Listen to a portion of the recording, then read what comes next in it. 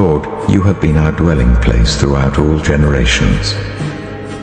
Before the mountains were born, or you brought forth the whole world, from everlasting to everlasting, you are God. You turned people back to dust, saying, "Return to dust, you mortals." 1,000 years in your sight are like a day that has just gone by, or like a watch in the night. Yet you sweep people away in the sleep of death. They are like the new grass of the morning. In the morning it springs up new, but by evening it is dry and withered. We are consumed by your anger and terrified by your indignation. You have set our iniquities before you, our secret sins in the light of your presence.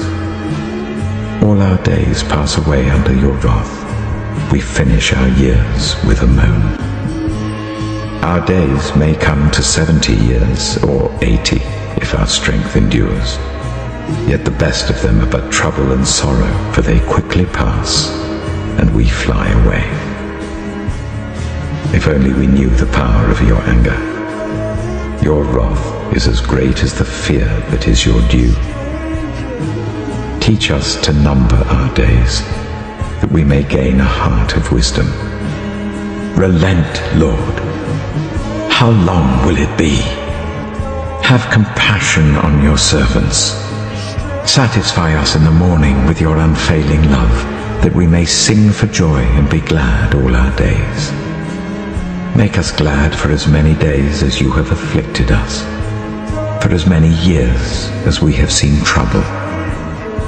May your deeds be shown to your servants, your splendor to their children. May the favor of the Lord our God rest on us. Establish the work of our hands for us. Yes, establish the work of our hands.